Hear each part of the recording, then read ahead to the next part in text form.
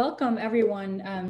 We are really delighted that you could join us this afternoon for a conversation with our colleagues from Peru, Karen Bernedo Morales, Jorge Miyagui, and Mauricio Delgado. I'm Maria Elena Garcia. I'm faculty in the Comparative History of Ideas Department here at the University of Washington in Seattle. And I'm one of the co-organizers of this event, which is part of a larger multi-year series titled Art at the Borders of the Political, Mobilizing Senses Across the Americas. And I'm Tony Lucero. I teach in the Comparative History of Ideas Department as well, and the Jackson School of International Studies. As we like to do in all our public events, we would like to acknowledge that we're on the homelands and waters of the Duwamish, Suquamish, Muckleshoot, Tulalip, and other Coast Salish peoples.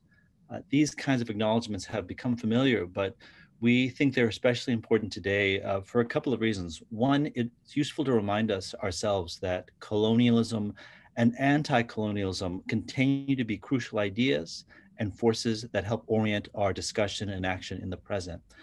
And secondly, it's important to recognize the importance of the aesthetic and political efforts of Native peoples and the way that we continue to be in dialogue and solidarity with Native communities and Native intellectual, political, and artistic traditions. And I know this is something that is very true of our guests who we will introduce in just a little bit. As Maria Elena just said, this is part of a year-long series. And over this past year, we have turned to different themes to put art and politics in conversation with each other. In the fall, we began with a focus on migration and the crossing across various borders, perhaps most centrally the US-Mexico border, and the way that that has become a site for violence and suffering, but also more positively of solidarity. In the winter quarter, we looked to the north, and with our colleague Katie Bunn Marcuse of the Burke Museum, we examined the way that Haida indigenous artists had been using their artistic abilities and talents to highlight indigenous sovereignty and their struggles against extractive industry. And this quarter, we turned to the Andean and Amazonian nation of Peru, and in hopes to understand how art continues to be an important resource in the important struggles there as well. We are continuing the series. We have a little bit of energy left, and so we actually have one more event coming along, and I'll put the details in the chat. On June 8th, there will be a panel discussion on the activism of Resistencia, which is an organization here in Seattle that has been working very hard on behalf of people detained at the Northwest Detention Center, and also a project called Hostile Terrain 94, which is an artistic a visualization of the violence of the US-Mexico border and US immigration policies. We'll have a great discussion with our artists and activists on that night. You can get more details by registering at that link. Tonight's event is a really important part of our series, and we're really happy to have these wonderful artists with us. And for that, I'll turn back to Maria Elena. Thanks, Tony. Before introducing our guests, we do want to take a moment to thank the very generous sponsors for this event. This panel and this series, Art at the Borders of the Political, is sponsored by the Simpson Center for the Humanities. And I also want to just take a moment and thank Caitlin Palo for all of her tremendous support throughout the year, I mean, in previous years as well, but especially for this event. Miyagui, Delgado, and Bernedo Morales' visit has also been generously supported by the Comparative History of Ideas, African Studies, Latin American and Caribbean Studies, the Jackson School of International Studies, the School of Art and Art History and Design, the School of Drama, the Department of Geography, and Photo Media. So now it's our pleasure to introduce our guests tonight. Karen Bernedo Morales is an award-winning curator, documentary filmmaker, and visual anthropologist trained at the Pontificia Universidad Católica del Perú. She teaches visual arts at the Universidad Científica del Sur. She's also the curator of various projects, including the Museo Virtual de Arte y Violencia Política, the video project Poéticas Visuales de la Resistencia, and the public art workshops Jornadas del Arte. With Miyagui and Delgado, she formed part of the collective art project Museo Itinerante Arte por la Memoria, which received the National Human Rights Award in 2012 and the Prince Claus Award in 2014. Jorge Miyagui is a celebrated visual artist trained at the Pontificia Universidad Católica del Peru. His work has been the subject of solo exhibitions in Helsinki, Finland, and various cities in Peru, and has been included in various collective exhibitions in Argentina, Chile, Venezuela, Germany, Spain, and the United States.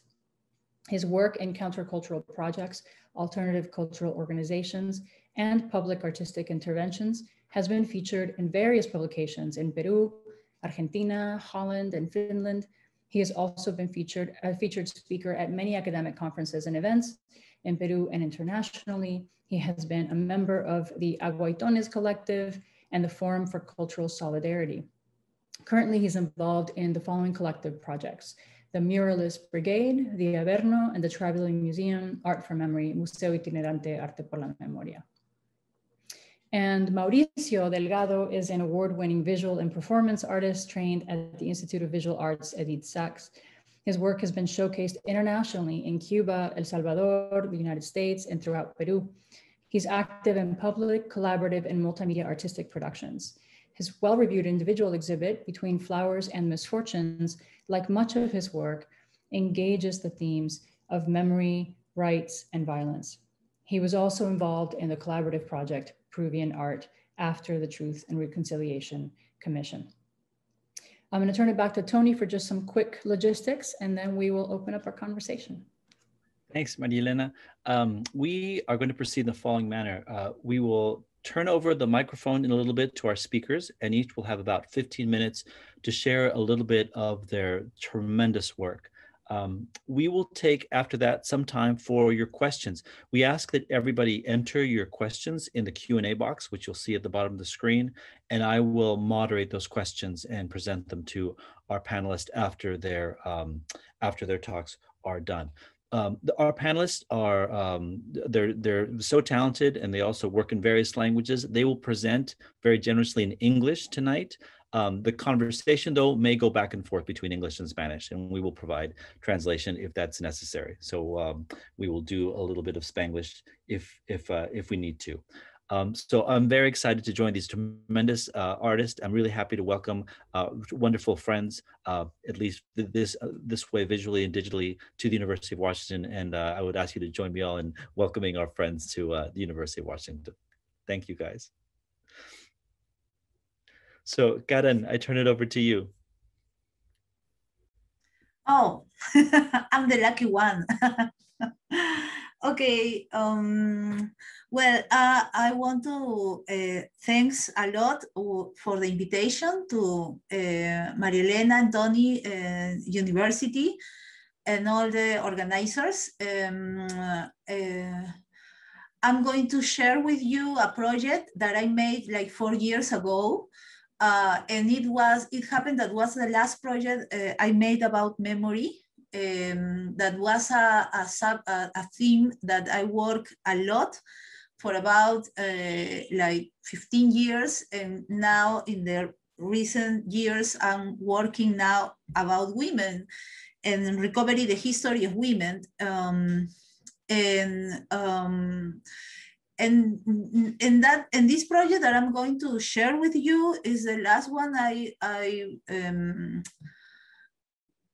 made about memory, because it was a difficult one. It was a project that was censored, not the project, but the responsible one, that was the director of the Memory Museum of Peru. He was, I don't know how to say despedido. He was fired. Fired because of this exhibition. I'm going to share my screen. So, project is called Resistencia Visual. Visual resistance is in English, I think. Is that okay? Yes. And yeah, okay. Thank you. And the project said 1992 to 17, and it was because the 25 years of a lot of emblematic cases that happens during 1992, emblematic for the history of political violence of Peru. And one of those two sucesos, two events. Lengths. Okay, happens to be the coup of Fujimori, and the beginning of the dictatorship of Fujimori, and also the capture of the leader of Shining Path, Abimael Guzman. But in that year, during that year, happens also the kidnapping of students and the murder of important leaders in Peru, and the massacres of in some towns, and bombs that became emblematic memories in Peru. That's why that year, 1992, was so important in Peru. And that's why I made this project, Visual Resistance, that was a collective exhibition that are related with these things. The exhibition was about to make posters that were related to or connected to that things that happened during 1992, but it was open to not only the cases, but also other issues as the press and things that were that happened during the dictatorship of Fujimori, or during that year, 1992.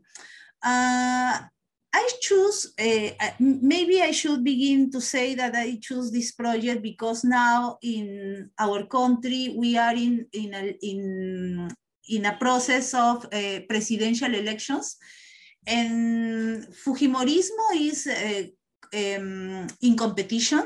The daughter of Alberto Fujimori is now in competition, and I think that we are like in a flashback of these hard times that happened during the 90s. Even if Fujimori is not yet, and we hope is not going to win these elections, it would be the worst that could happen to us.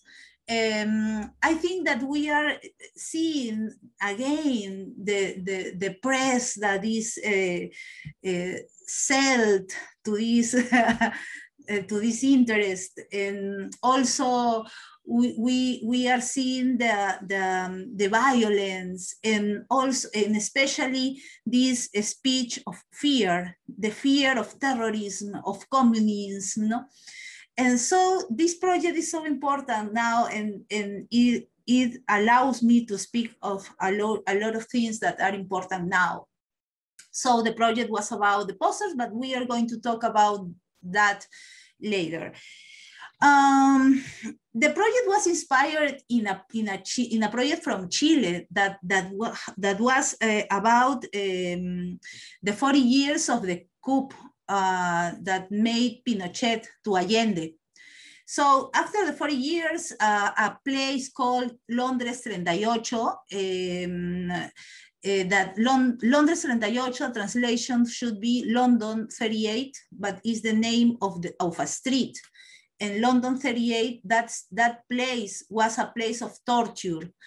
And now that place in Chile is a place of memory.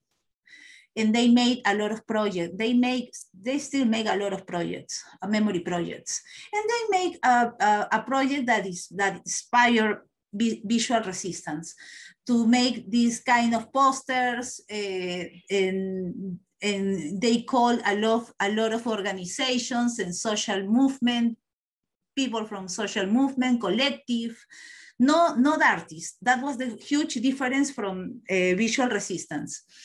And so they made this project, and I traveled to Chile, and I saw this project, and I love this project, but especially because the perspective of the posters they made was so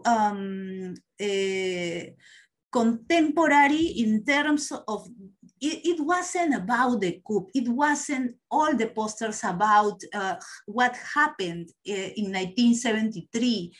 They were able to do the link to the system, to neoliberalism, to capitalism, to patriarchy and feminism.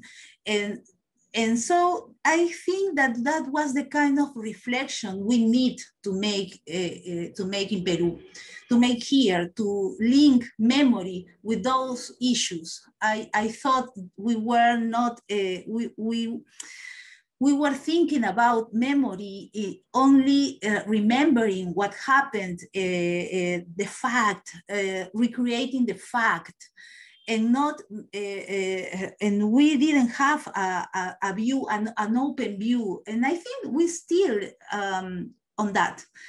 And so I understand why now in this revolution that Chile begins 2 years ago, and now they have these beautiful results in their assembly, and in these results, and the new constitution, I think is because they were able to do that link.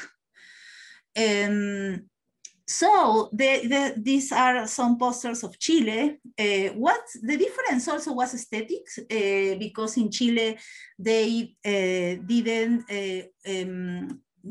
to do the folder in Chile, didn't participate artists, but organizations and collective, and all of them received the same classes of silk screen. So maybe all the posters are similar because they attend the same classes. Please, if I'm not talking good English, please correct me, because sometimes I feel maybe I'm confusing. You are doing great.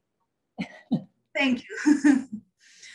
So this is Visual Resistance. This is the folder that contains the 35 posters, and they were 34 artists. It was a collective narrative because the methodology was that I proposed to artists a lot of themes that happens, a lot of cases and themes like the press, like the corruption and other things that happened in 1992 or that happened during Fujimori's dictatorship. And they made a poster and they choose free, they have freedom to choose what theme they want to talk about. And the majority of the artists, they didn't see what was doing the other. So it was until the exhibition, they were able to see the whole exhibition, the whole narrative. There were a lot of surprises. One of them was that I thought that one of the principal or the main themes that happens in 1992 was the capture of Abimael Guzman, the leader of Shining Path, but none of the artists wants to talk about that. In fact, the only artist that wants to talk about that, I propose directly, I invite him to make a poster about the capture of Abimael. And then I understand that was because of the contest, because in 2017, during that year, Fujimorismo has a lot of power in Congress, and they were doing a lot of bad things. And also Fujimori was asking for the indulto. Indulto, how do you say indulto? Pardon, you told me last, pardon, to pardon. And he keeps asking pardon each 3 years. So I think that nobody wants to talk about that, about Abimael's capture, because the artists didn't see a danger that Abimael was going to be free, but Fujimori does. So I think that that was for. So this was the exhibition. Posters were in the walls, and at the main space it was a place when you can see press and documents about the cases we were talking about, and this place is the Loom.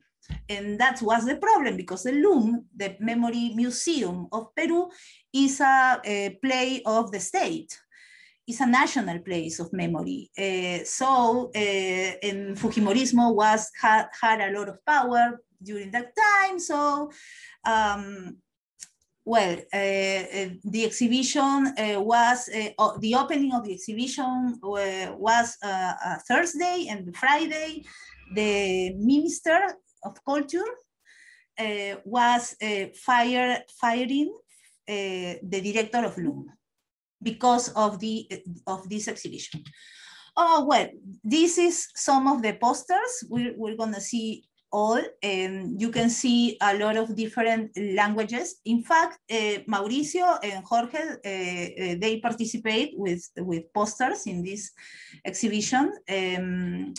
And I was very happy with the results, and also with the collective narrative. But people that censor, or arguments that censor this exhibition, some of them were that it was a narrative of hateness against a political party that was the Fujimorismo. And the posters talk about the press, also about the neoliberalism, the corruption, education, sterilizations, forced sterilizations, and about cases also about homenajes, how do you say, tributes to some leaders that were, or some students that were murdered by orders of Fujimori, about mobilization, about demonstrations, about memory. Some posters are very tender, some of them are very hard. For example, that one that says terrorism of state.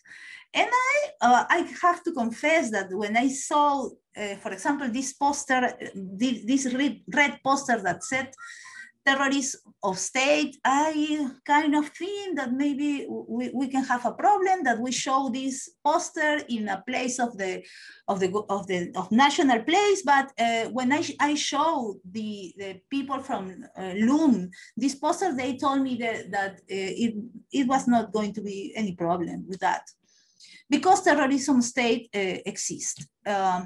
And so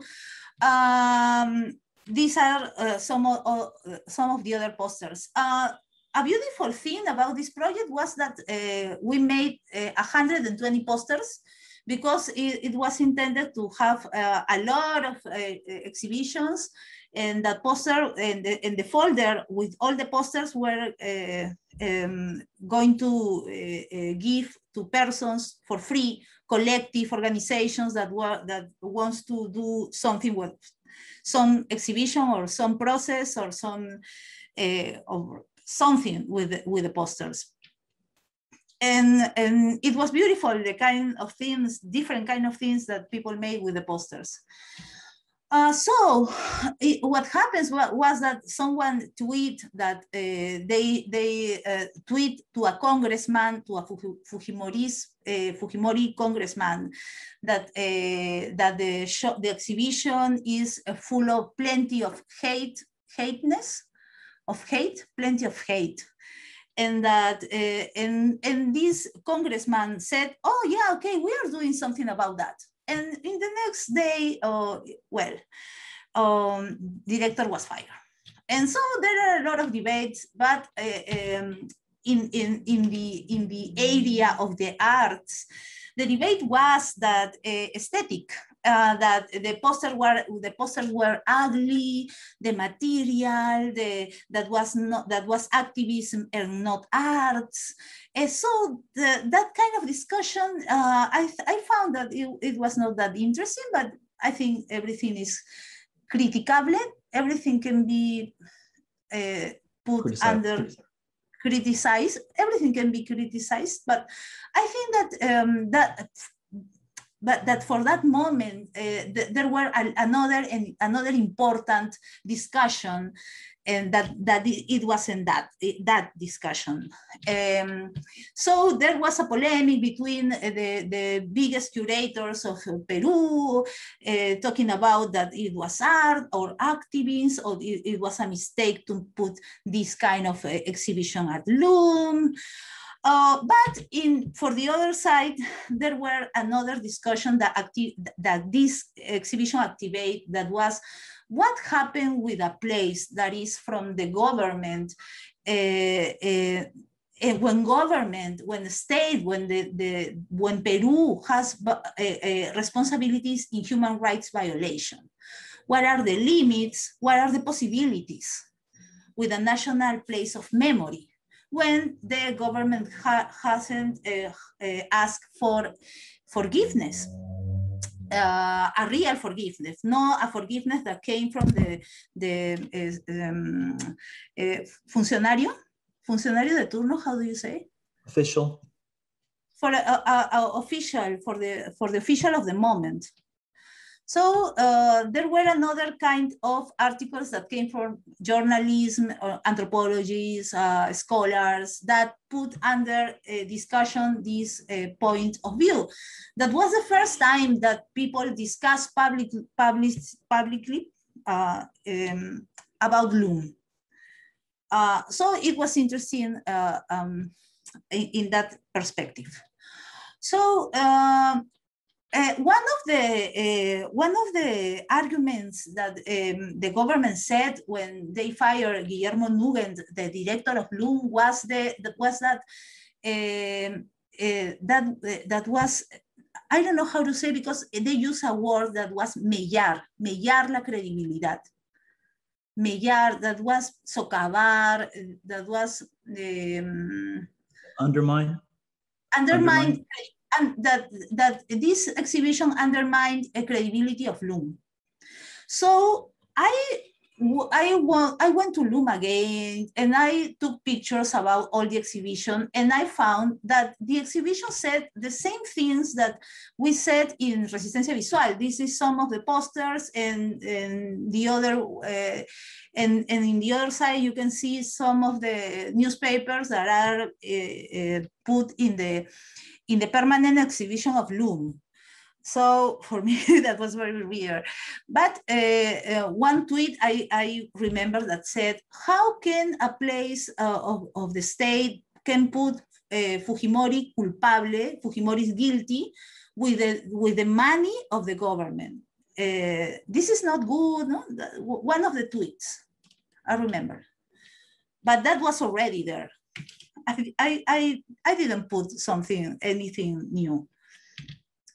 So this is other of the posters, and that was the permanent exhibition of Loom. They talk about the corruption of Fujimori and Montesinos, and the poster is almost the same. They talk about the press, the garbage press. We said garbage press.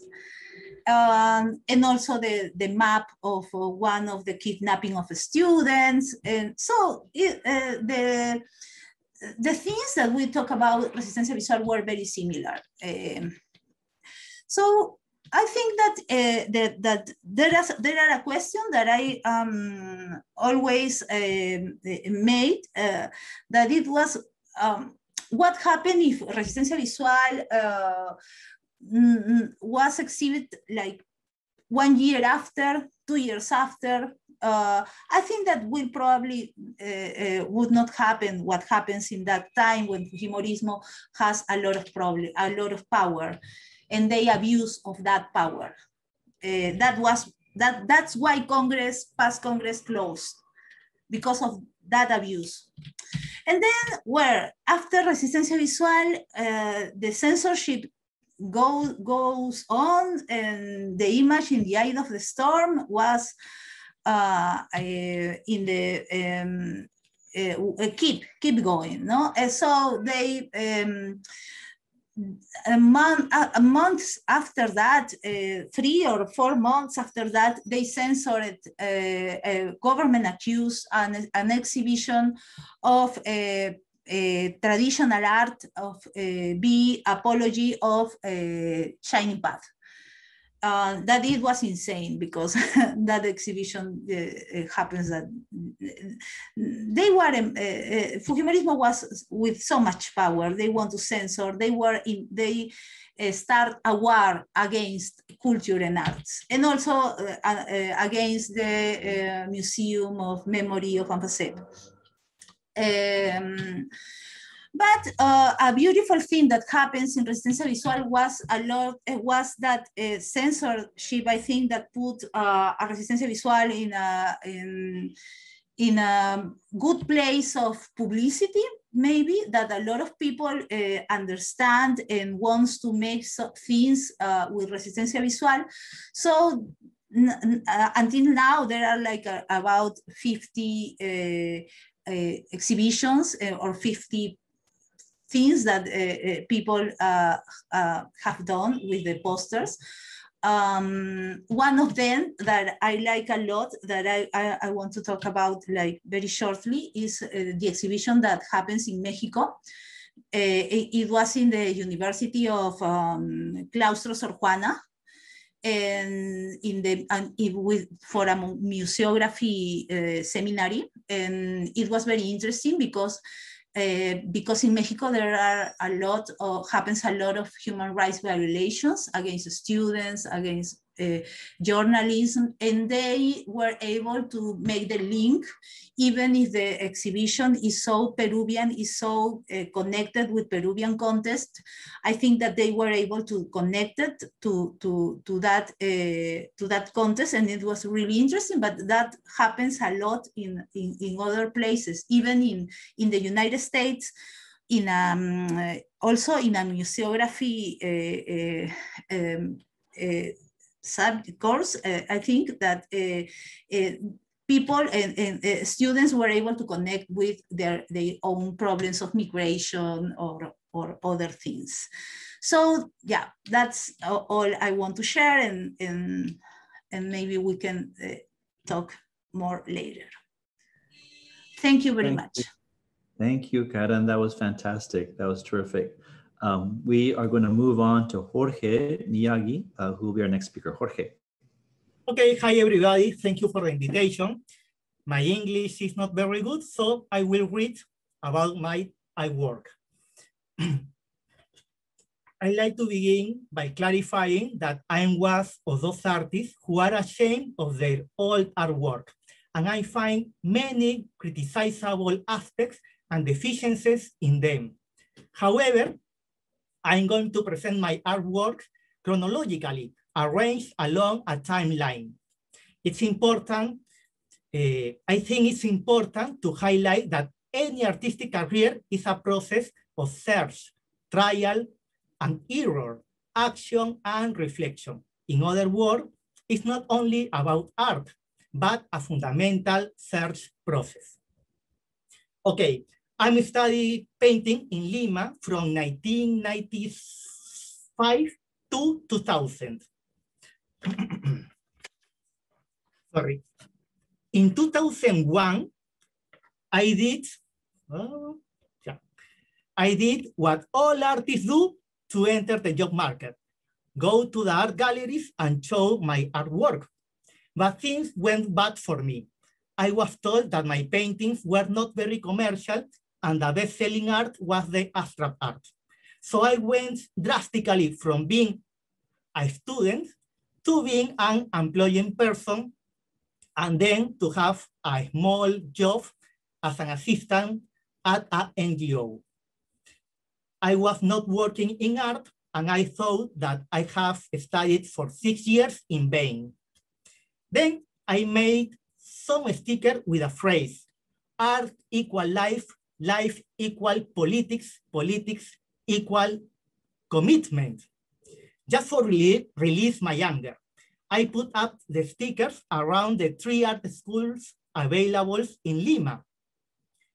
This artistic intervention gave the name to my first solo exhibition in 2002, entitled Art Equal Life, Life Equal Politics, Politics Equal Ethics, Mr. Miyagi counterattacks from El Averno. El Averno, which means hell in Spanish, is not a white wall gallery, but a countercultural center with an Occupy movement spirit. In this picture, you can see what El Averno looks inside and outside. For example, okay. To my surprise, the media was very interested in the exhibition. I appeared in many newspapers and on television. After that, I became more involved with alternative art spaces, and also I began to receive calls from galleries and cultural centers. In mid-2002, I was finalist in the most important fine art contest of Peru, managed by Fundación Telefónica. The $20,000 prize consisted of a flight and a scholarship to Spain. Since I was one of the 14 finalists, I had the right to exhibit the painting that I wanted to, without restrictions of any kind, whether of theme or form. Therefore, I didn't miss the chance, and I made a painting based on Telefónica's worker union document reporting mass layoff. Because a few years ago, thousands of workers were illegally dismissed by Telefónica during the privatization process of public service.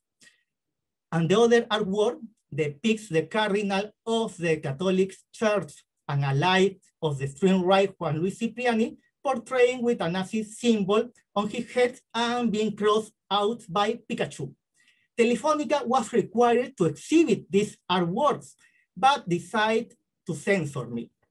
Then I appeared on political TV programs, and also I was accused of being a figuretti, a Peruvian slang term referred to a person who does things to draw attention.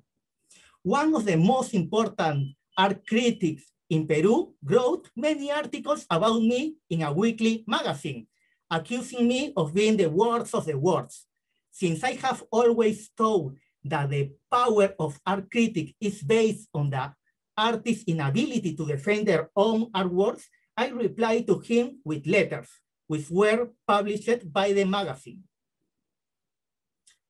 An exhibition on kimono was organized by the Japanese Peruvian Cultural Center in 2003.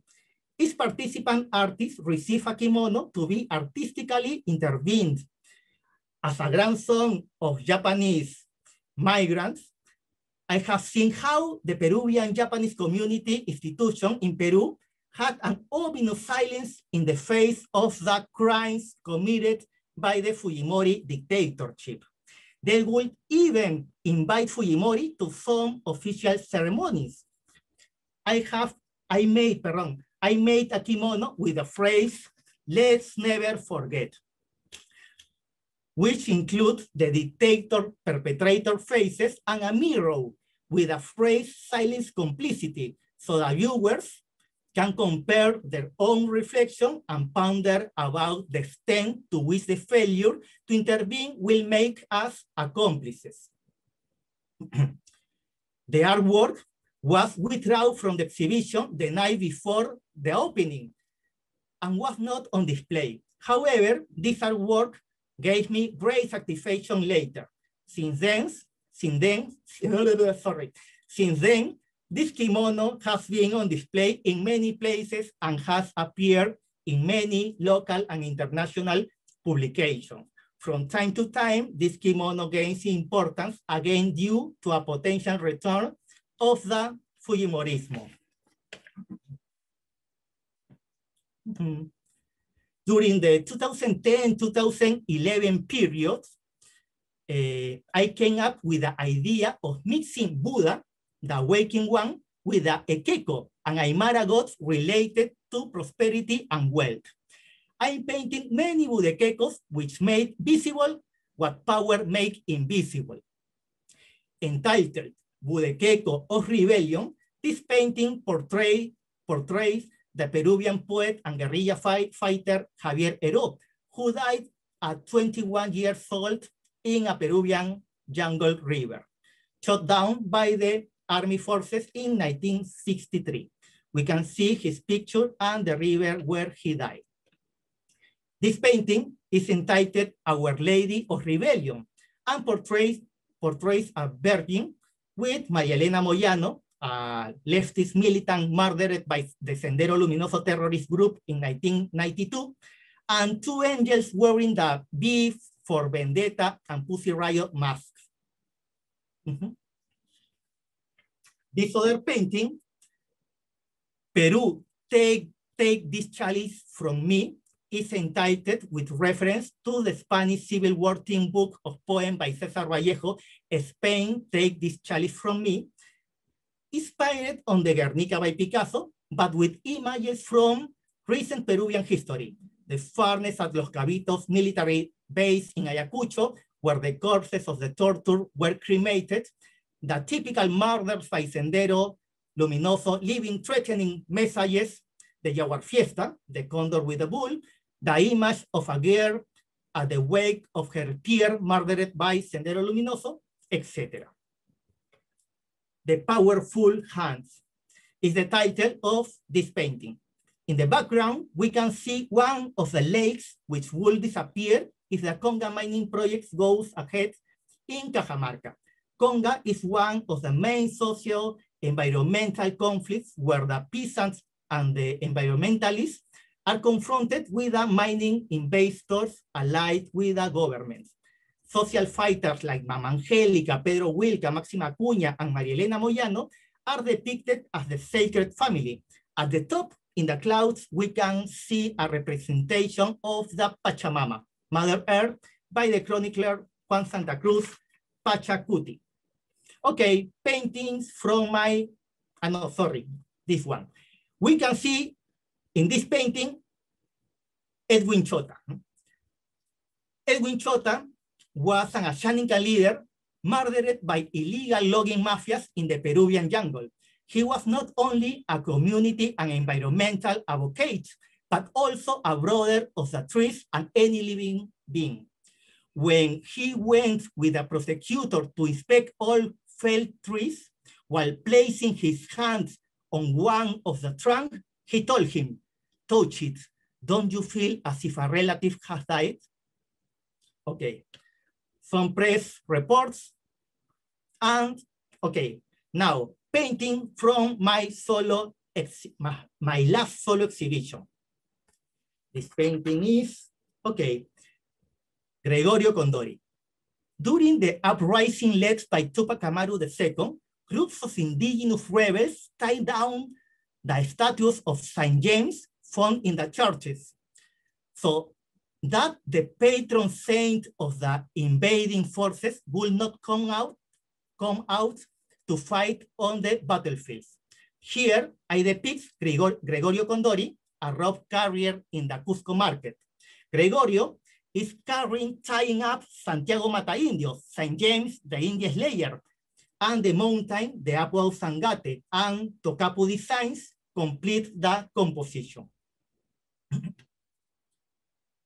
In the autobiography of Mariano Larico, include in the book, I Was Jose Carlos Mariátegui Newsboy, I read about Larico's encounter with the Anchancho. What is Anchancho? Anchancho is a type of Muki or imp, a demon, goblin-like creature. I thought it was a very significant anecdote through which to reflect on the process of interpolation between Eurocentric modernity and the original worldviews of the colonized people. And a chancho appeared, and I say, now I got myself in trouble. Now I really got myself in trouble. I remember that you were supposed to whistle to chase away the chanchos. I tried to whistle, but I couldn't. I tried to shout, but I couldn't to do that either. The anchancho began to make a sound, ching, ching, ching. Jeez, I said, what should I do?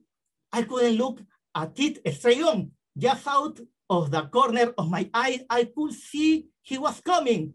Then I plucked up my courage and I said, damn it, I'm a Marxist.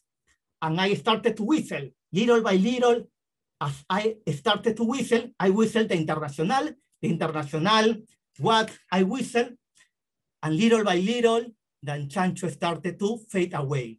I keep walking, more poise now. Now I keep going, and that's how I save myself from the anchancho.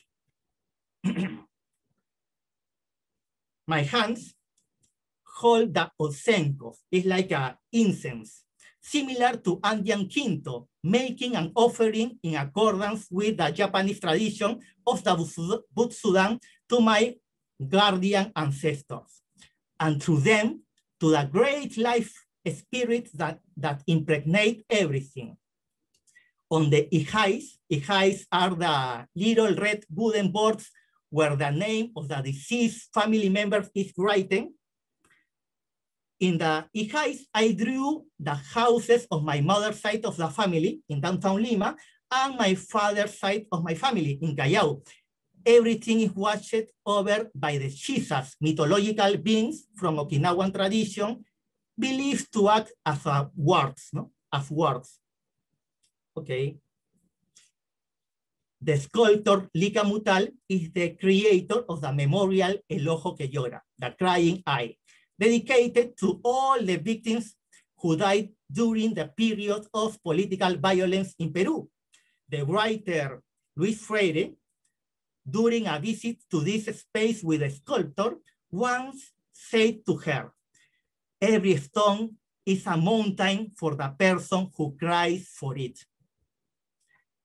After visiting this powerful memorial and coming across this quote, I thought of all the wounds that remain open, but also the love that is behind the struggle fought by the victim family members against oblivion and impunity. Some press reports and last paintings. ¿Vamos bien con el tiempo? With the time? Muy bien. Okay. Last painting. In Coloniality of Power, I painting a sculpture of Columbus that is found in a well-known street in Lima. A Pikachu from the Pokemon Go game in front of forest fires, and an allusion to Uruguayan artist Joaquín Torres Garcia drawing, who symbolically turned the map of South America upside down.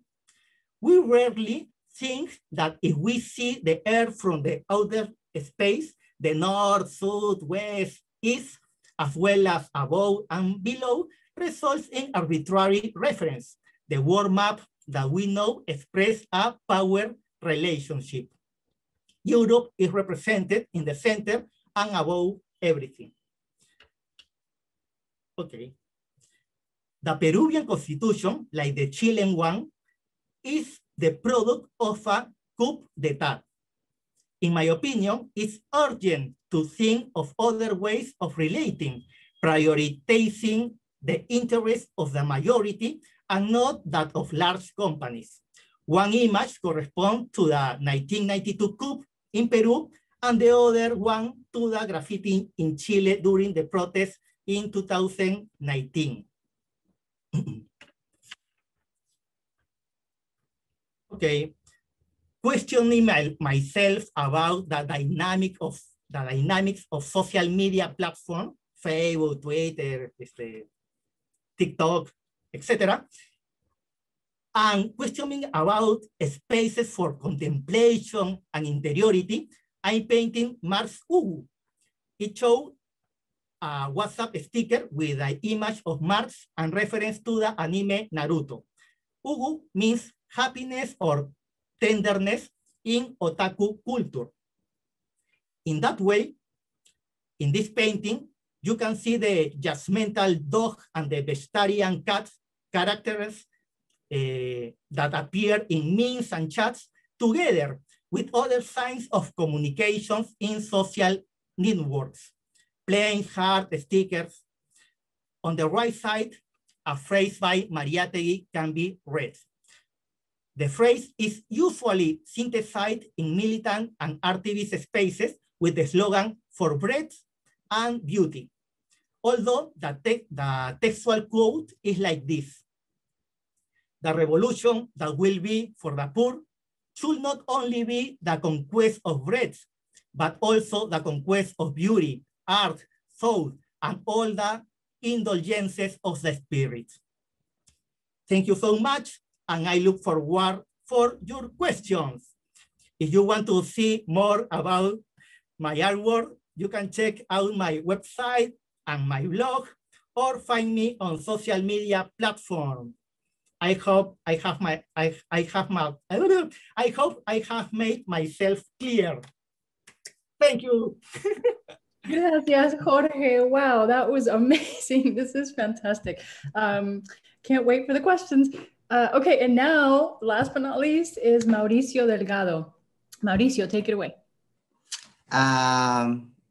Marielena said at the beginning of the presentation, I'm Mauricio Delgado. I'm a Peruvian artist and a human rights activist. And I'll talk to you as a Peruvian, as an artist, and as a human rights activist. I will talk about about art, historical memory, and activism from my own perspective, and which are inseparable from our historical Peruvian context. 2021 is the year of our bicentenary as an independent republic. Unfortunately, it has been configured as one of the hardest years in our history. The coronavirus impact has made visible our deep inequality. Currently, our health system is collapsing. 2021 is the year of our bicentenary as an independent republic. And unfortunately, it has been configured as one of the hardest years in our history. The coronavirus impact has made visible our deep inequality. Currently, our health system is collapsed. Our institution has been weakened by corruption and the politics. An ethic crisis is rising. However, we can also see solidarity and social organization as a way to survive. In the 80s, but first of all, let's take a look at some years back in time. In the 80s, Sendero Luminoso, the Shining Pack, started a fight against the Peruvian state, using terrorism as the main weapon. The Peruvian army replied with the same ferocity. Both organizations and the police are responsible, according to the Comisión de la Verdad y Reconciliación, the Truth and Reconciliation Commission, for the death of almost 70,000 Peruvians. It was the worst war in the history of Peru. The 90s were the years of Fujimori dictatorships. During that period, corruption and human rights abuse became institutionalized, and it was the beginning of neoliberalism as the economic model. Once our democracy was recovered, la Comisión de la Verdad, the Truth and Reconciliation Commission, was created. I remember that event. I was still a student at that time, and the process of public hearing and reading its final report was a shock for me.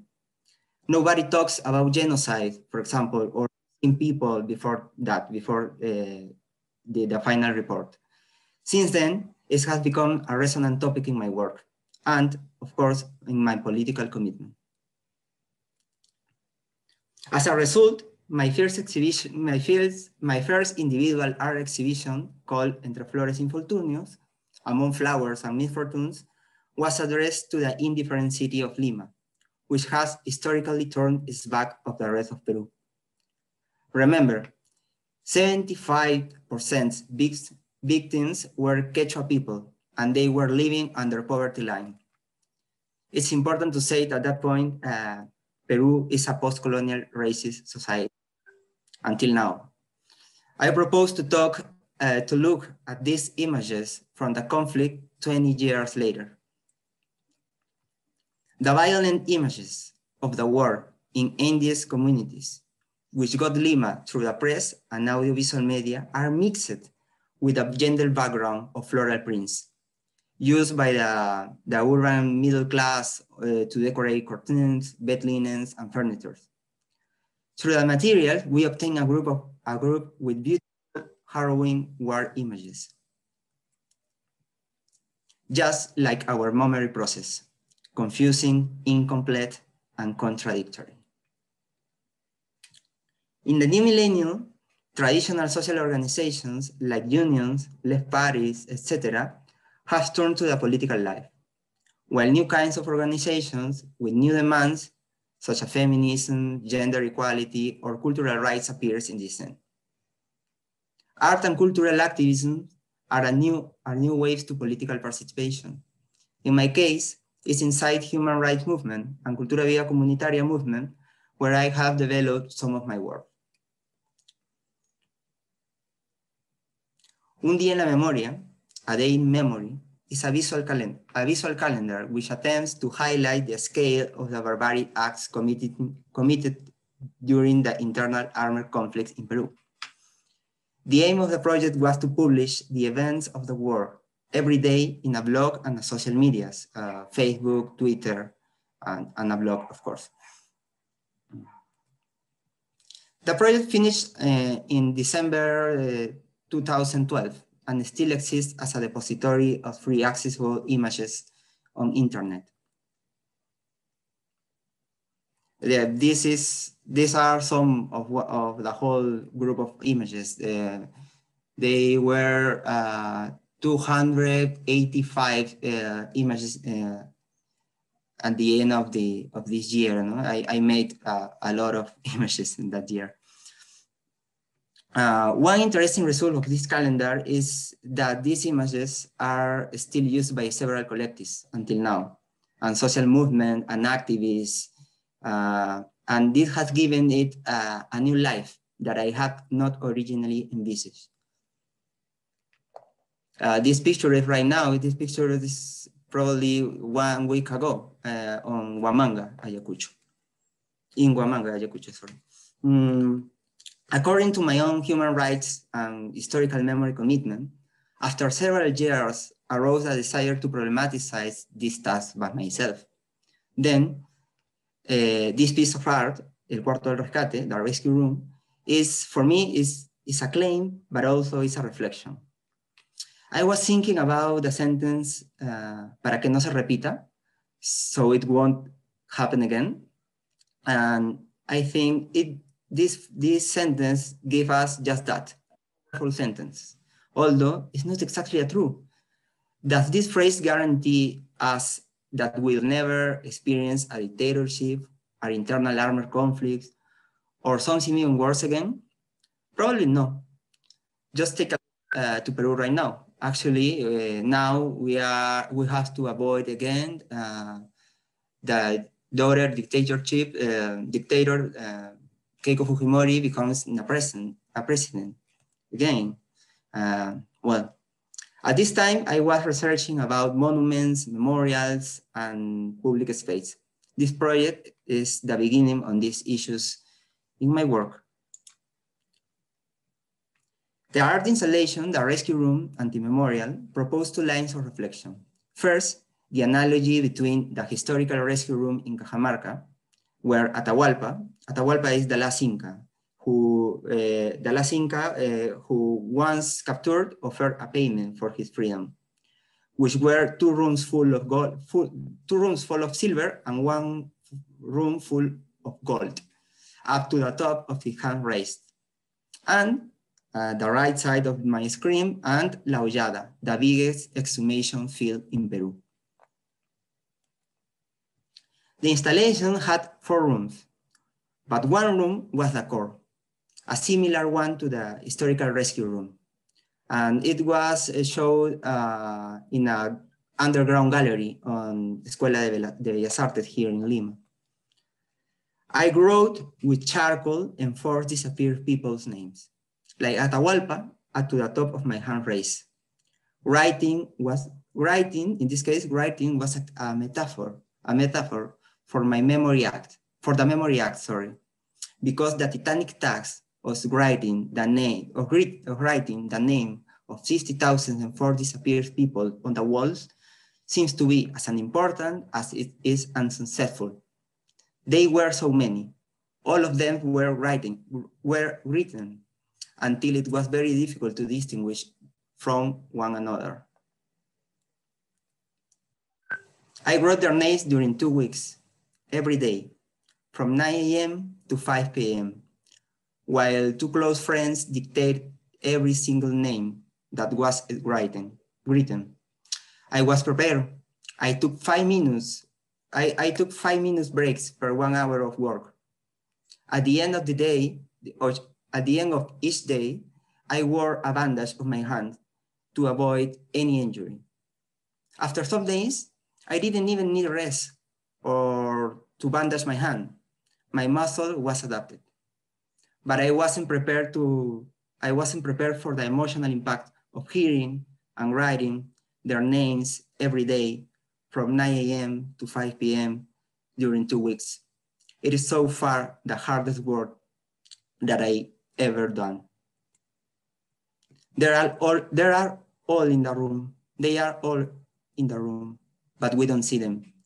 We know they are there, but we can't identify any name.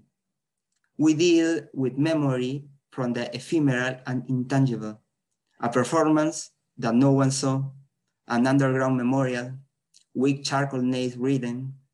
It seems like a contradiction to recall with brief and precarious materials.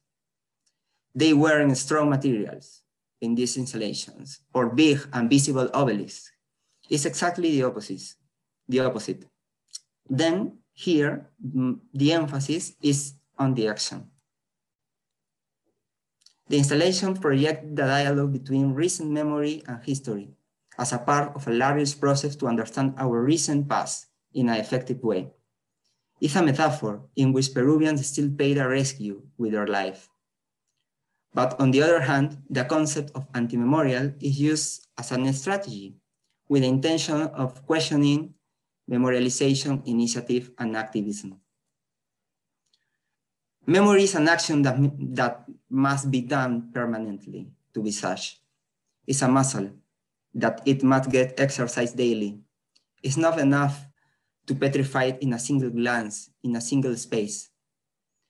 People said, a picture worth 1,000 words, but 1,000 words are necessary. They have to say, they have to be said. Memory is not the monument. Memory isn't in the piece of art. Memory is always a social fact. We must assume the role of art and visual production insert in a social framework. The art power will be that the art generates. Last year, 2020, was the hardest time to our families and countries. We lived in isolation due to the quarantine. Meanwhile, we saw how our health system collapsed, but also we were in the middle of an economic crisis. Actually, all Latin America is convulsing right now. It's time to change here in Latin America. Just take a look, Chile or Colombia nowadays. Algo va a pasar, something is going to happen. It's a 12 intervention series in 12 points of Lima City through a small cement relief on oil painted. The series was worked during 2020 quarantine and was installed during several nights. They were installed in residual spaces, a house to be demolished, a dark corner, a corner for homeless people, or an isolated bus stop. They were a message for curious and awake glance. In this context, Something is going to happen, delegate pieces are from me as a whisper in the middle of the city to remind us and point out the structural and historical problems of our republic and its relations present. Each of these reliefs is like a visual contradiction between the image painted on the peaceful and harmonic forms and its supports. They are beautiful and conflictive encounters between past and present, memory and history, change and tradition. The project ends with two pieces in memory of Inti and Brian, two youngsters murdered by Peruvian police the last year during a demonstration against the putsch perpetrated by Manuel Merino the last November. This politic hardware was a non-plain context frame to finalize something is going to happen. And I really hope that something actually happened in my country. This ephemeral memorial has been destroyed and rebuilt several times by both sides of the confrontation. Once it was attacked at the same time that Ojo que Llora Memorial was attacked too. Jorge talked about El Ojo que Llora. It's a memorial in tribute to the victims of our conflict, armed conflict. In November, some posters reads, "Are we free?" Like this kid in the picture, I wonder, if we have a country with strong inequalities and the majority of the population can live their lives as they would like to, is real our democracy? Are we a republic?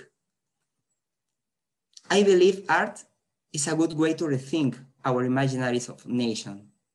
I wonder, which ideas remain in our nations? Do our dreams of freedom have to be renewed? Do we need a new model of nation according to our cultural diversity and the new contemporary agendas? And the most important question, what should be our role as a citizen, as a Peruvian? Project 200, The Glance from the Liberator, is a site-specific and interactive art at San Martin Square. San Martin Square is a square in Lima, on Lima downtown, actually. It's a very important space. It was going to take place, this project, it was to take place the last year, but it was postponed because of the pandemic. This year, I hope so. I'm supposed to show it the next July. Are we going to set up a horse replica from San Martin and the square that holds his name, but without San Martin? The installation stripped the monument of all paraphernalia. There is no pedestal, and even more, there is no hero. It's an incomplete as a constant tax for all of us. The horse without a rider, waiting for a new liberator. The piece is complete when it's altered by the invite to take place of José de San Martin. It's a moment to express our diversity. I really want to look an Afro-Peruvian woman in San Martin's place, or a working class man riding up the horse, or a trans woman as a liberator, or one of the disappeared mothers as a new symbol of our nation. This is the horse for the Contra Monument. This Contra Monument is a public space experiment. I don't know what will happen. This horse is like a white canvas to the people, an expectative to get a new independence. At the end of the day, we have to pass through this moment, but it's important to understand, where are we? This moment is a time to change our country. Our dreams, even fake dreams, like San Martin dreams, who supposedly dreams with a marijuana as a flag, even that dream has to be reviewed and removed. our country is like this republic allegory in my picture. It has to be ready to see its crypt. In this case, the Ollada crematory, no, as a symbol of our crypt. The thousands of enforced disappeared people as a metaphor about being a colonial country. And that was capable to kill itself. This is the continuous task for us, for all Peruvians, no? To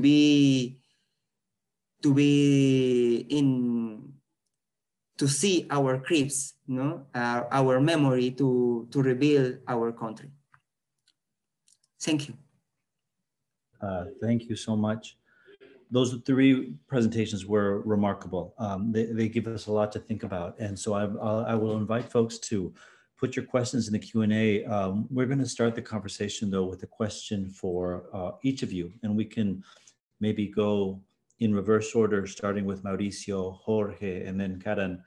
And I'd like to ask, this comes a little bit from what you said, Mauricio, algo va a pasar, something's going to happen. And that seems to be the hope of all of your work. I'm wondering, how do you think about the impact of your particular artwork? How do you measure it? How do you gauge how impactful it is? ¿Cómo se mide el impacto de su trabajo? Does that make sense? Mauricio, do you want to start? Yeah, okay. I'm going to try I want to speak in English. Okay. Please, Tony, help me if I have some problem. I don't know. It's the biggest question all the time, no? How we artists can measure the impact of our works. I don't know. I understand. I create my art piece into social movement. For me, it's very important be part of this movement. And I really think in that context, art play a role. Art is like a glue. I don't know if it's okay, the word, like a glue for inside the movement, and actually have the capacity to show to the outside the movement our feelings, our political commitment. For the rest of the society, I mean, it's like probably, I don't know, encourage for the rest of the people. Then this is both inside and outside of the movement are the only way I have to measure my work, the impact which have been, I don't know, inside of outside with my partner, with my colleagues, with my activists. Yeah. ¿Se me entendió? Perfecto. Thank you, Mauricio. Jorge, how about you? How do you think about it? I have been thinking in that question because it's a difficult question, because the artists, most of the artists don't have tools for measure the impact, no? And always I think the art is a mix, a mezcla, is a mix of two things: knowledge, no, and love. Es decir, in other words, how do you say vínculo? The connection with the other people, no? The connection with other people. Then, when people meet to you and they say,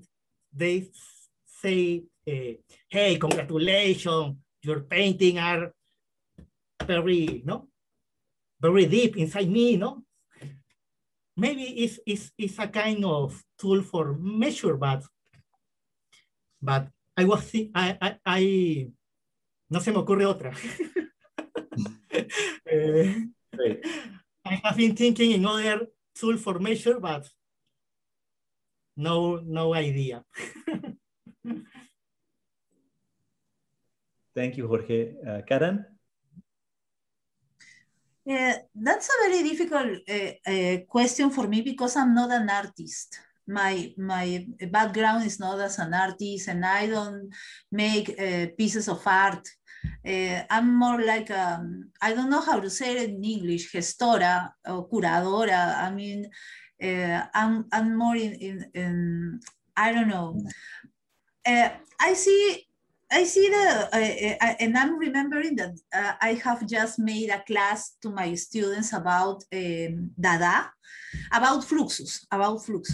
And we were talking about how Fluxus was able to dissolve art in everyday life, in the quotidian. I think that the persons that we are linked, related to art, sometimes we are not connected to that everyday life. So that's why, for example, during the pandemic, during this crisis, artists didn't see as themselves as workers with rights, and we found that we didn't have rights. Derechos laborales, I don't know, working... Labor rights. Yeah, labor rights, for example. So I think that we have a challenge that how we can be more terrenales, more in the earth. How can we stay more in the earth, in this, on our feet? I think more connected to real people, to the reality that hit us as a worker, as a normal worker.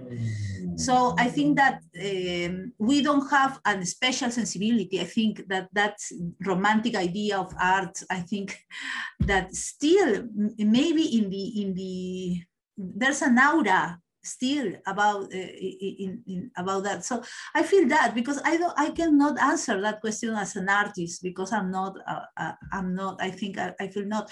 But I'm really hopeful about that pandemic was able to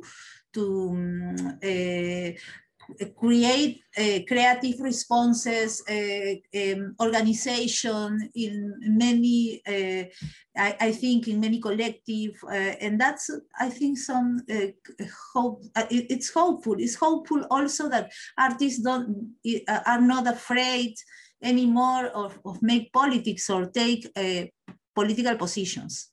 I think that's interesting. Thank you. And I think some of us do think you're an artist. And I think the way that Mauricio and Jorge talked about connecting different peoples and movements is certainly something that all three of you do. So I think that's really striking. We have a question from Janella Engelstad, who is asking all of you, she thanks you for your terrific work, but she's asking if you see any connections to Peruvian artists of previous generations that were politically active, like Victor Delfin. Are there any threads that connect the work creatively or politically? Maybe we'll go reverse. Karen, you want to start and then we go back? Yeah, I think, for example, that Victor Delfin that you mentioned, it was interesting that you mentioned him, because I think that one of my first links to the social movement or to an art event about dictatorship was Victor Delfin was connected to that situation, because he in his house we were meeting to create a festival against Fujimori in the end of the 90s. Well, I think that maybe in aesthetics, he is not similar to anything that we are doing now, because, but during a certain time, we were connected to an ideal that was democracy, I think. And we are linked to many artists. I think, I think in artists that made pieces that made strong pieces during Fujimori's regime. And I think someone, Ricardo Vice, for example, in 1995, in a contest that was very dangerous, he went to a place where students were kidnapped and murdered by Fujimori, and he painted flowers there, flowers that represent those students that were disappeared. So I think that there are artists that we saw as reference, as I don't know. Yeah, I think that there are artists that work memory before us. Yeah. Thank you. Jorge, what do you think? I was thinking there are a lot of artist networks, no? Because I guess the Peruvian visual artists, we are not problematic people, no? And the artist network depends on the coyunture. No, ¿cómo se dice coyuntura in English? How do you say coyuntura? Conjuncture, the conjunction. Coyunture. Depends on the coyunture. Then, with Victor Relfien, for example, I painted a mural in El Averno in 2011, I remember. And then he has a important role, no? Important activity in the 90s against the Fujimori dictatorship. Then it depends, but there are a lot of artist network in Peru.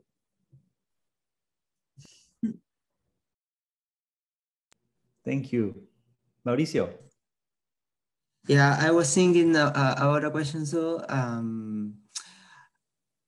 I don't know. For example, Jorge just talk about networks, and actually I think, yeah, I'm a Peruvian artist and a political Peruvian artist, and there were a lot of networks or even political artists in Peru, and I recognize as part of this tradition or this history about political artists, political arts, but I was thinking probably the most interesting thing for me is when artists are in different or in another spaces, no supposedly spaces for artists, no?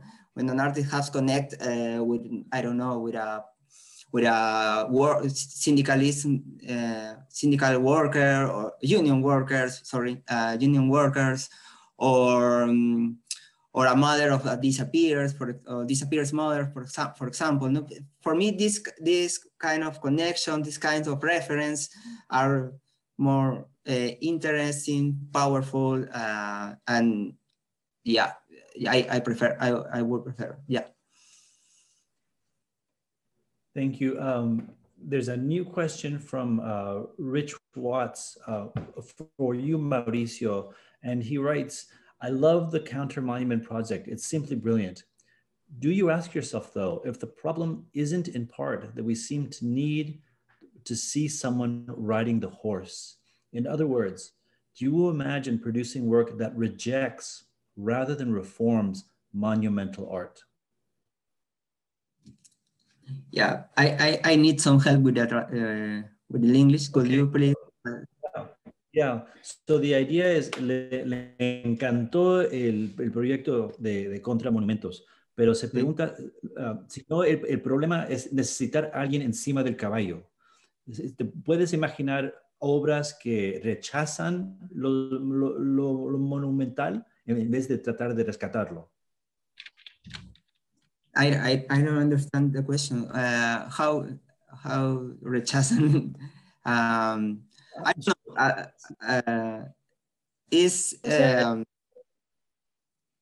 Tell me, please, tell me. Sí, lo que está preguntando es si, sobre todo en este momento de cambio, de rechazo al sistema, si tal vez la misma idea de un monumento es parte del problema. La idea de tener héroes. Yeah, actually, this is the idea about the project. I don't talk about a lot of the project because it's a biggest project and I don't have enough time, but yeah, it's a contra monument. It's a project who goes against the traditional monuments and the traditional ways to commemorate our heroes, our memory actually, no? All the monuments are an imposition in space public, it's the imposition of one reading of our history, the one memory, it's an imposition. I agree with him. Yeah, because that reason I create this piece with a lot of people. Actually, it's a work with 80 people, and it's not only me. And the idea is that it's as a monument without pedestal, no? It's installed in front of the oldest monument, the original monument, sorry, and the people ride up the horse because inside of the project is the idea of demolish, resync, renew our monuments, our imaginary assassination. Yeah.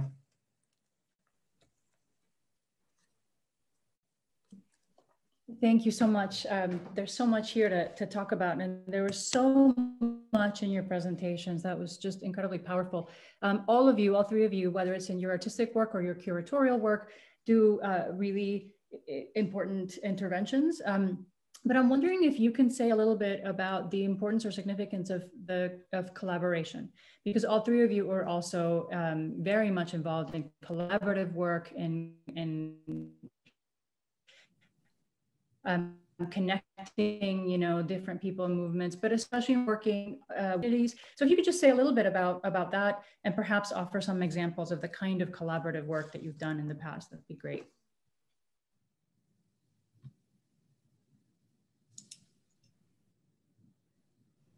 Jorge, you want to start? Okay. I guess we three believe in the art has a transformative power. No? The art has a transformative power, but this transformative power lies in what? No? In my opinion, in two ideas. One is capacity to move. No? The art can move your ideology, your emotion, your thoughts, and then the art can articulate different agendas of struggle. Do you know what I mean? Agendas of struggles, agendas de lucha, okay? For example, when critic artists paint a collective mural with the feminist movement or paint a collective mural with an TLGB organization, there are examples of how the arts can articulate different agendas of struggle, no? The agenda of the TLGB movement, feminist movement, ecologist movement, environmentalist movement, political organizations, human rights movement, etc. I think in that two ideas, the art has a political transformation power, no? The power for social transformation, because that paintings is not enough. Do you know what I mean? It's not sufficiente. It's not enough. You have to paint your paintings, but also you have to make other things. For example, activism, political militants, etc. If you want to change the world, paint or make art is not enough. Okay.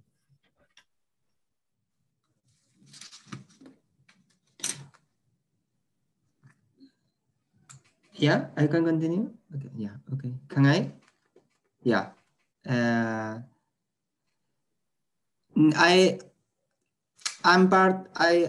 work inside of human rights movement and Cultura Vida Comunitaria movement, but the 9% of my work or my activism is inside a human rights movement. I was part from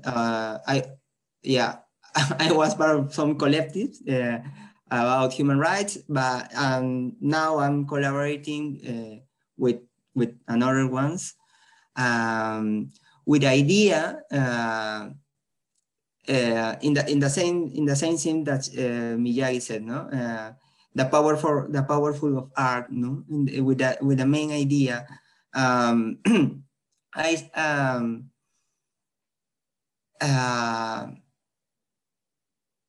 I lose my idea. Sorry.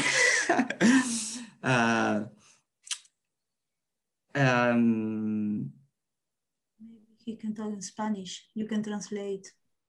Yeah. No. Sí, He olvidado lo que iba a decir. No hay problema.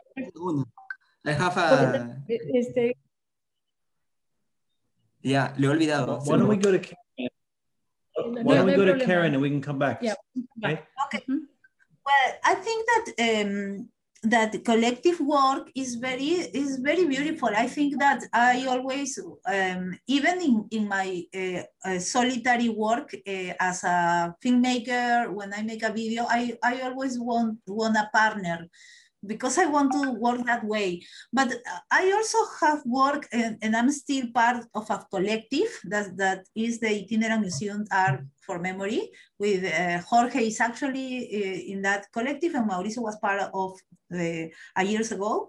I think that it's very challenging. It's very difficult also, because it's not just your idea, because you have to put it on dialogue, and you have to confront your ideas, and then that's not easy. As a curator, also, it's not easy. It's not easy because the last word, you don't have the last word, and you have, it's an exercise. I think that it's a good exercise for the ego. I think that's the beautiful thing of work as a collective. I'm put that in a personal or in a domestic atmosphere, but politically it's also powerful to work as a collective, and I think that projects I saw a project about labor rights of working trabajadores del arte that we said now.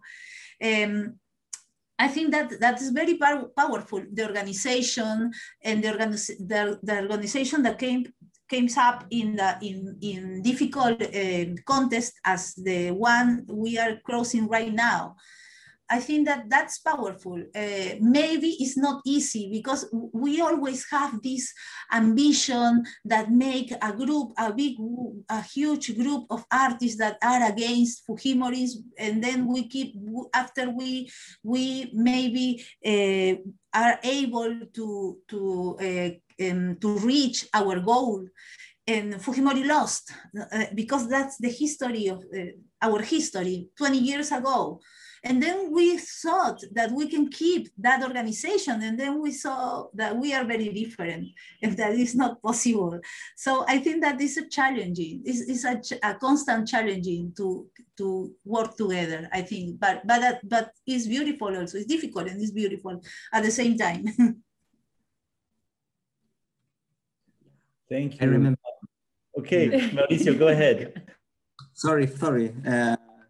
Yeah, at the end of my idea, I participate inside these movements with the intention to politicize the cultural movement, sorry, and culturalize the political movement. Then, because I'm an artist in a political place, but also I'm a politics in a cultural place, event. I don't know. We are both things. For that reason, at the beginning of my presentation, I said I'm an artist, I'm a human rights activist, and there are both dimensions of my life are together all the time. No, it's very important. And in that case, just Karen said, collectives are a constant lesson. There are a great space to rebuild, to remind our learners, our learning, nuestro aprendizaje, because you have to negotiate, you have to talk with people, you have to talk with people which not artists, is, I don't know, all the professionals. It's a great place to learn. And this is the main thing about political issues or political movements or activism. Yeah. Okay, this is great. We've got a couple more questions. If it's okay with you, I'd like to ask them both and then maybe ask you to respond. Is that okay? Okay, so the first one is from Martha Ryan, and it's addressed to Karen and Jorge. You mentioned the reception of your work, the reaction of art critics. I want to ask if art critics changed their perspective once the work became more widespread, or do you as artists have to keep working against the opinions of art critics because the art is seen as prioritizing politics over aesthetics? So, entonces, una pregunta sobre las críticas y si las críticas han tenido un impacto en su trabajo. Esa es una. La segunda pregunta is for everybody, and it's from Morgan Galloway, who asks, she says, thank you so much for your amazing work and your presentations. I wonder what thoughts are on how social media has changed the way we use and see art to memorialize. Can you speak to the use of Instagram or TikTok, for example, and how politics, art, and memory come together online? Una pregunta digital. ¿Cómo ha cambiado en los medios sociales? ¿Cómo han cambiado arte y también procesos de memoria y política? Okay, can we start with...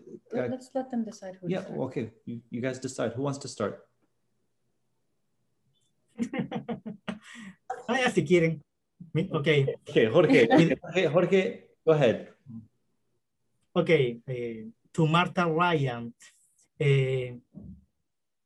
I think it depends, because there are some art critics that have some ideas that fit your artwork. No? Do you know what I mean? Fit your artwork. But other art critics maybe don't have good intentions. Do you know what I mean? Because all the arts, every art manifestation is political.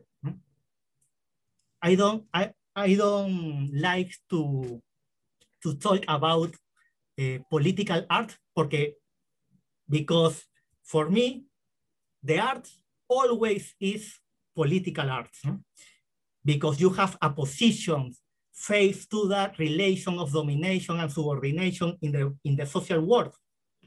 Then some art critics have position, and as an artist, as artists, we have position too. It depends. Maybe an opinion is a good opinion, maybe it's only for contrast, for fights, no?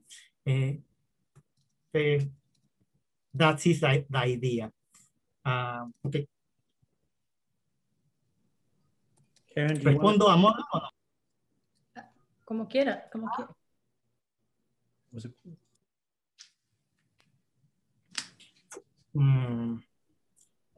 Como quieras, Jorge.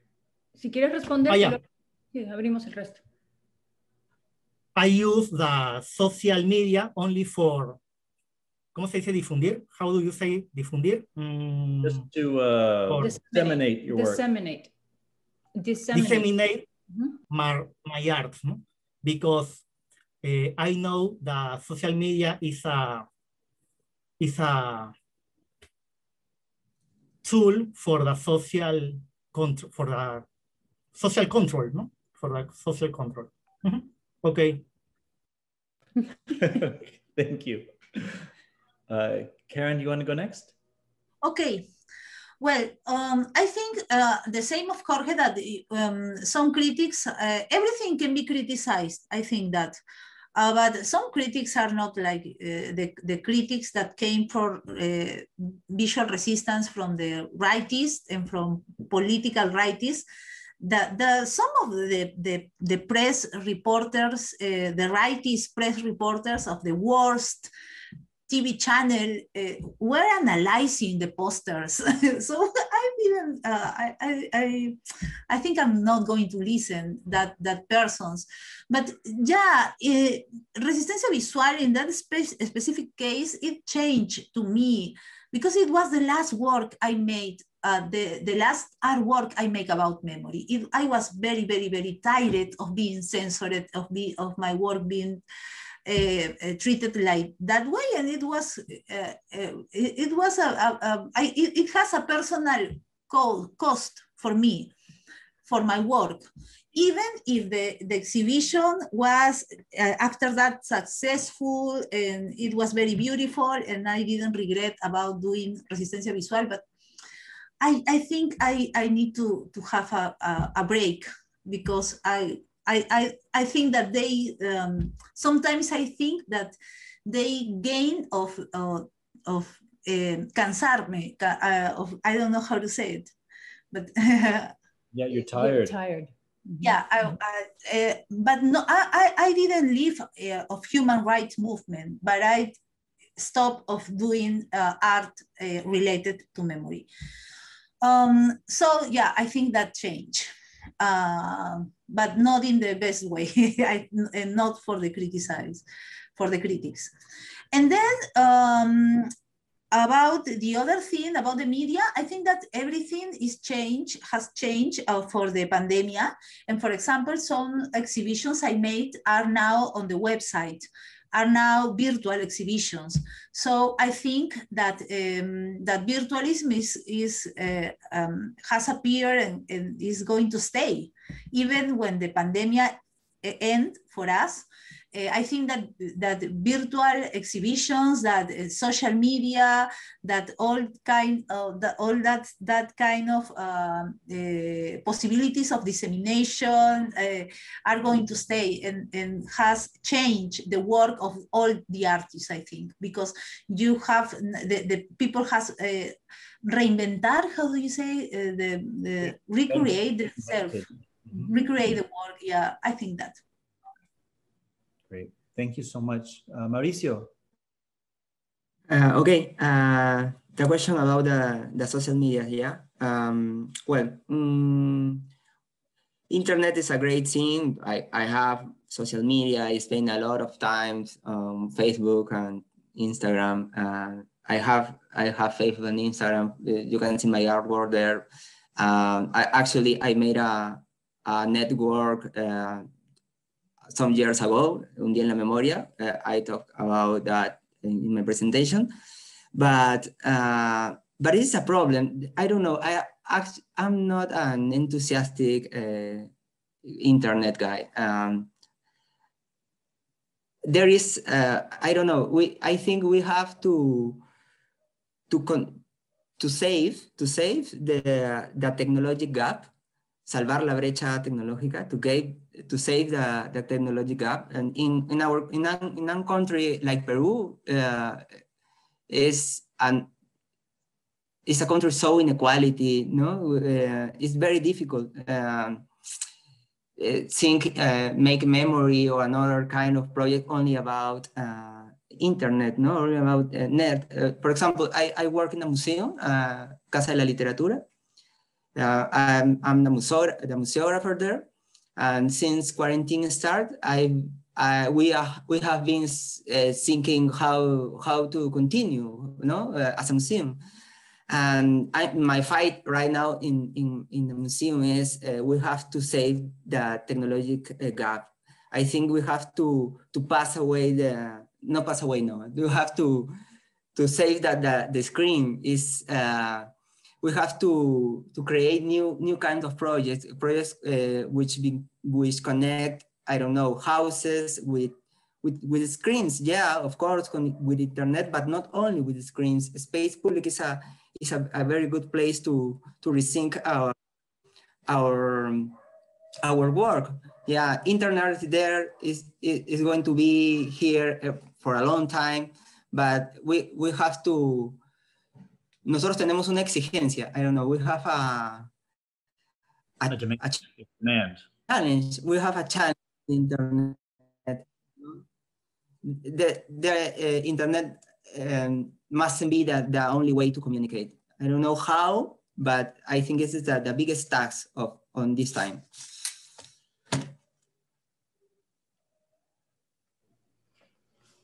Thank you. That's perfect. That's great. We are very happy that some of our students will have a chance to continue the conversation in the next few days. We know it's later in Lima than it is in Seattle, but we thank you for being so generous with your time. You actually made the sun come out in Seattle. Yes. I don't know how you did it, but it was impressive. And we're in your debt. We thank you for your work. We continue to learn from you, and we hope that we'll continue being in conversation with all of you. So thank you so much. Yeah, I just want to echo Tony. This is really tremendous work, and we are really excited about continuing our collaboration with you all in multiple ways, and very much hope that we can actually see you in person not too long from now. So here's hoping, but we know that things are really difficult to do, and we will continue to be thinking about you over the next few weeks and months. And thank you again. This was fantastic. We could keep talking for many, many, many hours. So we're getting ready to conclude. Is there any final words that you would like to share with us before we say goodnight?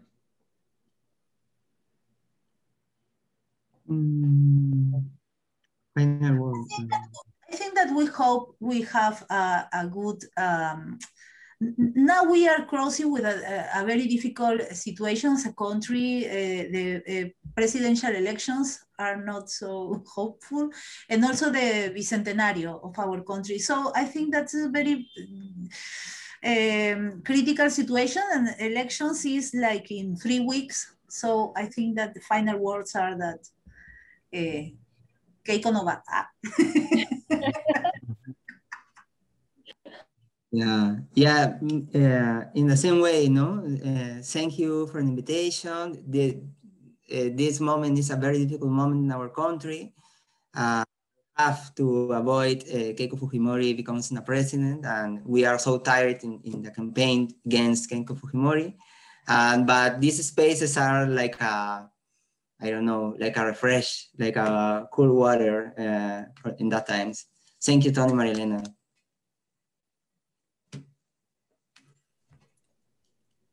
Thank you so much. I enjoyed this moment. And about the Peruvian situation, I think the same that Karen and Mauricio.